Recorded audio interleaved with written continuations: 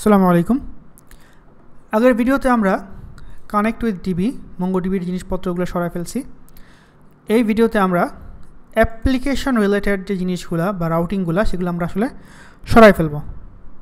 তো সরানোর আগে আমরা জিনিস চিন্তা করে দেখেন এখানে এই যে এইটা একটা ফাংশন বডি, তাই না?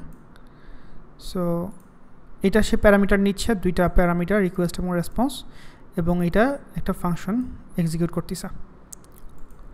তো এইটাকে যদি আমরা একটা ফাংশনের মধ্যে নিয়ে আসি তাহলে কী হবে? তাহলে গেট হ্যান্ডলার নামে রাখতে পারি, বাট আমাদের হাতে তো গেট হ্যান্ডলার নাই। সো আমরা যেটা করতে পারি, কনস্ট গেট হ্যান্ডলার সমান সমান এরকম করতে পারি, রাইট? Inline function. সিমিলারলি এখানেও আমরা আমাদের এটাকে বলতে পারি আমরা পোস্ট হ্যান্ডলার, এবং উপরে এটাকে আমরা একটা পোস্ট হ্যান্ডলার বানায় ফেলতে পারি। নাইস।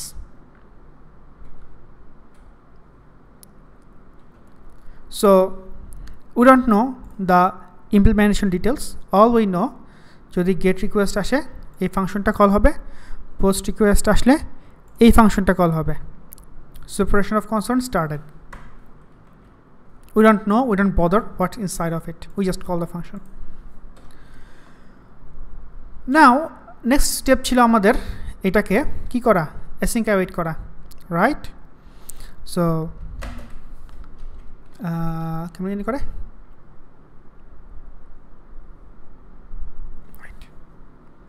ভুলে গেছি, দেখতে হবে। আচ্ছা, হোয়াট এলস, এটা পরের ভিডিওতে করবো। What else here. সো এইখানে এইটা পুরো ডাটাবেজের কোড পুরোটা এখানে আমরা নিয়ে আসছি। সো আমরা যারা মোটামুটি আমরা যারা অফিসে কাজ করি, আমরা কিন্তু 3 লেয়ার আর্কিটেকচার সম্বন্ধে আমাদের আইডিয়া আছে, তাই না? 3 লেয়ার আর্কিটেকচার এটা কি বলে?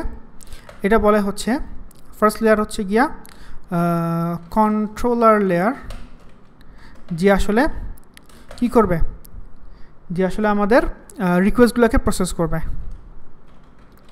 Process the HTTP request. Next we have service layer, যে আসলে কি করবে, যে আসলে process the object and send to data layer. Data layer এর কাজ কি, বা রিপোজিটরি লেয়ার বলতে পারি এটাকে আমরা, data layer বলি। Process the data and get set it to database. Simple. এটা আমরা স্ট্যান্ডার্ড 3 লেয়ার আর্কিটেকচার নিয়ে আমরা কাজ করছি। সো এখানে ডাটা লেয়ার বলতে আমরা বুঝাচ্ছি আমাদের মঙ্গুসকে র্যাপ করে যে লেয়ারটা সেটা। So mongoose wrapper.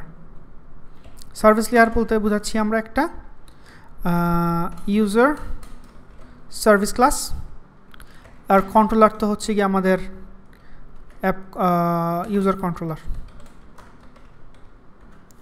ঠিক আছে? সো কি হচ্ছে, আমাদের 3 ধরনের লেয়ার তৈরি হচ্ছে। একটা হচ্ছে আমাদের ইউজার কন্ট্রোলার, যারা ডটনেটে কাজ করছি এগুলো খুবই ফ্যামিলিয়ার আমরা সবাই, যেখানে আসলে আমরা ইউজারের কী করলে কী হবে সেগুলো আমরা হ্যান্ডেল করব। এরপর আসবে আমাদের ইউজার সার্ভিস, যেখানে আসলে ডাটাটাকে প্রসেস করব।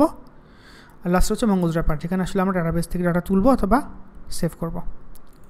So far so good, let's do it. So এখানে যদি আমরা কন্ট্রোলার লেভেল লিখতে চাই, first of everything we need a folder controllers, এবং এখানে দরকার আমাদের ইউজার কন্ট্রোলার .js। এখানে কি করতে হবে, এখানে আমরা খালি আমাদের এক্সপ্রেসের রাউটগুলা ডিফাইন করব, আর তারপরে এখানে অ্যাকচুয়ালি আমাদের একটা ফাইল লাগবে, সেটা হচ্ছে index.js।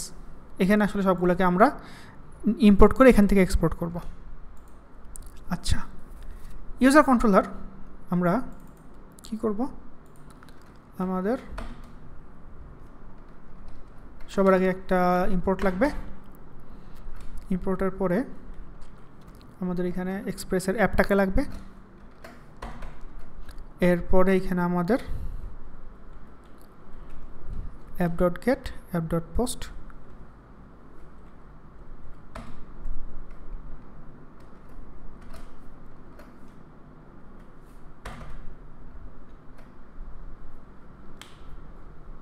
Nice.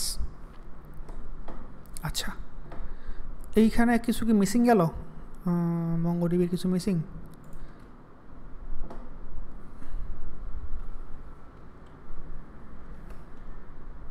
No way. Wait.